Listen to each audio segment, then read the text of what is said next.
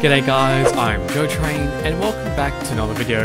And in this video, I'll be doing a tutorial on how to change your Steam image thumbnail for your Steam Workshop items, which you can use for Scrap Mechanic, but you can use it for any game on Steam that has the Steam Workshop enabled.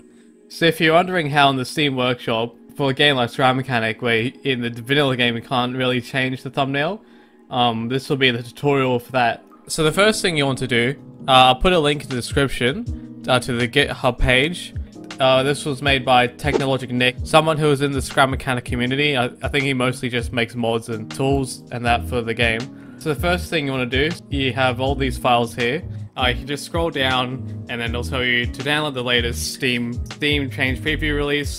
You just click on the link there in the Releases tab, and then you'll want to do the zip file here, and it'll download here, and I'll just open that up. And then you want to open a folder in your file explorer to extract it in. So I'll just make a new folder here. I've already got it downloaded here, but I'll just make a new folder. I'll just call it like Steam Change Preview 2. And then you'll just get this in here, and then we can extract it here.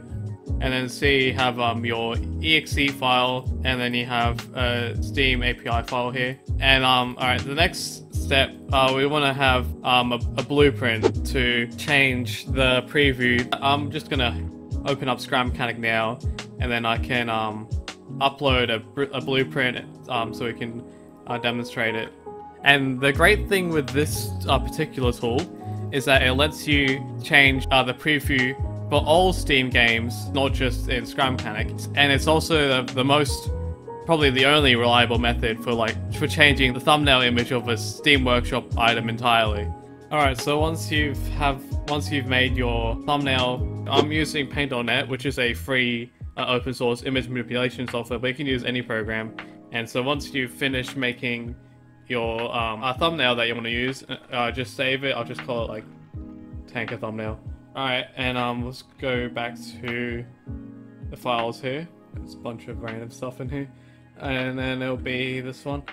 And what we can do, we'll have that file open, and then we'll head back to a Steam preview change image. And so we just want to drag this into the Steam change preview, and so when it'll say open with Steam change preview, so just do that. Be sure that you have your Steam running as well, and that you're online, or else this won't work.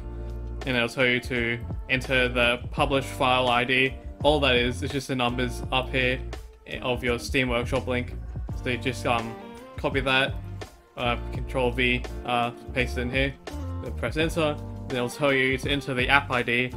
And so the app ID, that is the number of the game. So you can just head to Steam, and then you hit the store page here, and then it'll come up here.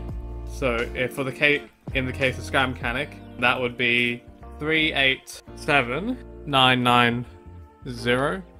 And to make sure, we can just copy and paste like that, just to make sure we didn't mess it up. Alright, I'll just close it. And it'll say, and then if it works, it'll say success.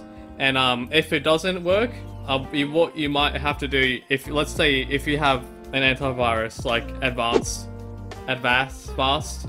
installed, you might have to temporarily disable it and then re-enable it after you've done the preview image, because I know that having an antivirus could potentially stop that from updating the thumbnail. But anyways, we'll head back to our Steam Workshop item, and then we'll refresh it.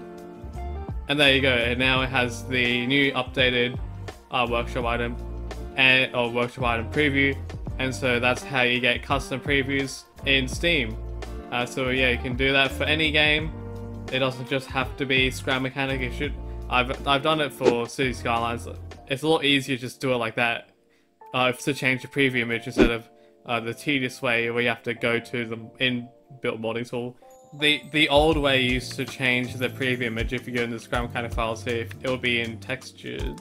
So if you go to GUI, there's a Steam preview background, and so this is what will be used in the background of the Steam preview image. And then what it does, it just like stretches it out to fit the whole area of it. So you can also alternatively just like paste that there.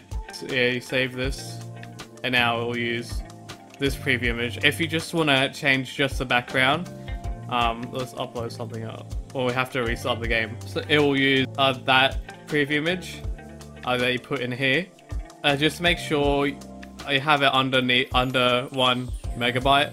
Otherwise, you can encounter an error code 25, which in my experience, it's what happens when you try changing the scene preview background and it goes over 1 megabyte. So just keep that in mind. Yeah, but that's basically the tutorial done. Since you're still here, I'll plug my other videos as well.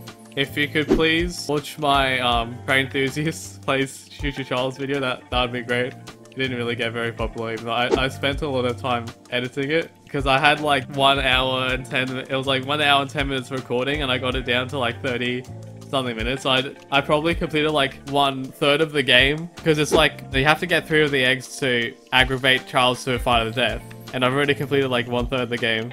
And in just that one video, and yeah, and that was like one of the videos where I have my avatar. If you want to watch that, yeah, that'd be very grateful for me. Anyways, I'll just end it here. I'll just see ya.